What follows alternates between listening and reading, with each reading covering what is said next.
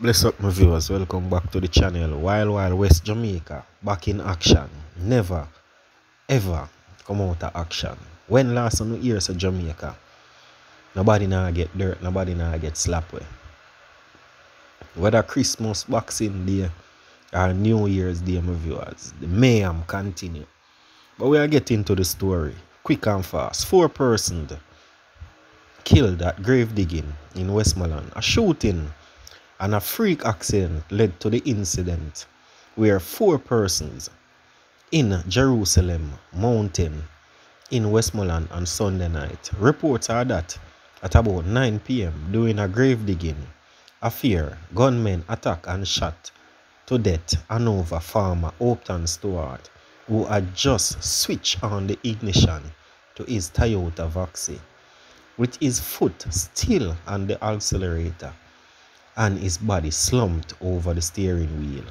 The vehicle slammed into a crowd of bystanders, killing 3 persons and hospitalized 1. Deceased are 49-year-old Roslyn Shari Grant, a vendor of Lace River address in Hanover, a woman by the name of Denise Richards, and an unidentified man. Richard's daughter Camille, who was also hit, is in hospital in serious condition.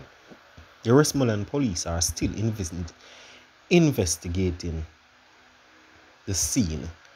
Boy, my viewers, it's sticky. It's sticky bad, my viewers.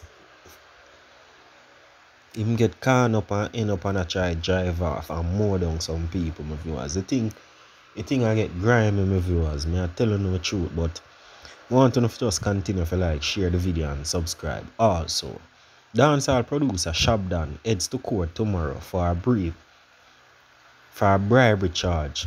A bail application is to be made for a popular musician producer Linval Shabdan Thompson Jr. when he returns to the St. James Parish Court on the 26th on 3 counts of knockings.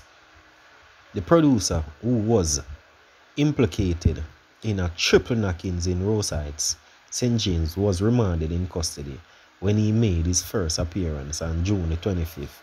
He is charged for the shooting death of 27-year-old Chadwell Fraser, otherwise called Bambrain, or Chad, 24-year-old Shamaria Chippy Calvin, and 26-year-old Tony and Two-Fly Reed. The men were shot at a party on Mall Road in Rose Heights on May the 25th. Thompson was arrested by the police in June during a targeted operation in the St. Catherine South Police Division following some investigation into several incidents. In the meantime, he is to appear in the Kingston and St. Andrew Court tomorrow on a bribery charge. In that case, he is accused of offering $2 million to a policeman to remove an illegal firearm from his motor car before it was searched by the police. Thompson, who was charged with illegal possession of firearm and ammunition in relation to the said illegal weapon, was however freed of that gun charge in April. Lawyer Dohonan Martin is representing Mr. Thompson. St. Mary wanted man surrender.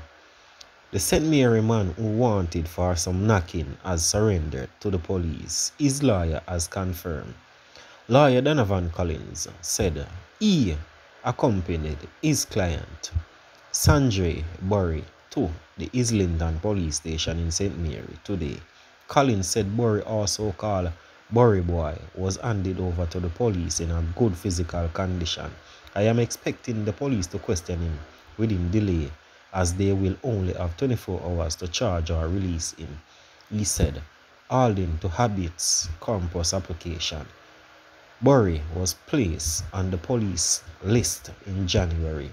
Investigators say he is wanted in connection with a shooting death of a Rodney Thompson on May the 5th last year in Friendship District, Islington. Some viewers, the knockings and the clappings, it always in the news. It have to make the news. There's not one day pass where knockings not go on, my viewers. Yeah man, not one day in the pass where knockings and clappings not go on. But right now we have to tell them that JN will always continue to give you the latest update them yard and abroad. Don't feel like so we are left out nobody. Everybody we have to cover the news. So I just want them to continue to like and continue to subscribe to the channel. And turn on the bell so whenever the video upload, you'll be first amongst the few. Bless up.